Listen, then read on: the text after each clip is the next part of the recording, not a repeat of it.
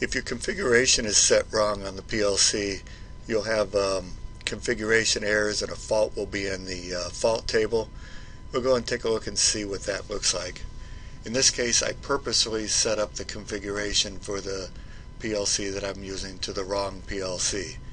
Up here I have IC 200, UDD 110, 120, 120 or 212, and I went and tried to download that, and I got this error message here. Okay, tells me configuration fault exists. See the fault tables. Now also, if I look down here at the little status line on for the programmer, I see the little F on the PLC. So you can click that. You can click on that, and it will bring up your fault table. Give it a chance, let it view, and you see right there system configuration mismatch. So what you'll want to do now is clear the controller fault table. Okay, so we'll clear that. Yes, I am sure. Okay, so it's cleared. Now if you look down here, the icon on the PLC is changed to an X, which means its configuration and its logic does not match what we have up here. Okay, now what you need to do is come up here to your main rack.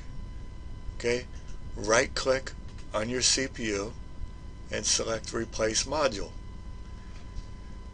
Now in my case I have a UDR 005 connected here.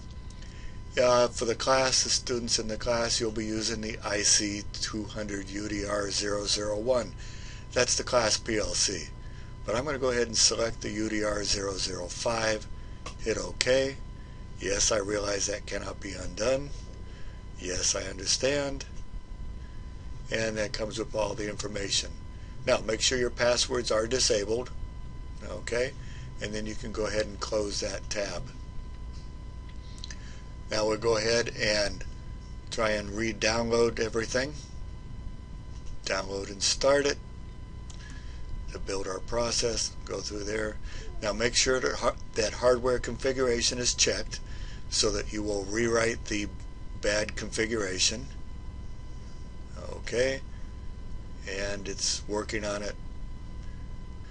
Okay, now if I look down here, I've got a happy PLC. Okay, I can click that again and bring up the status.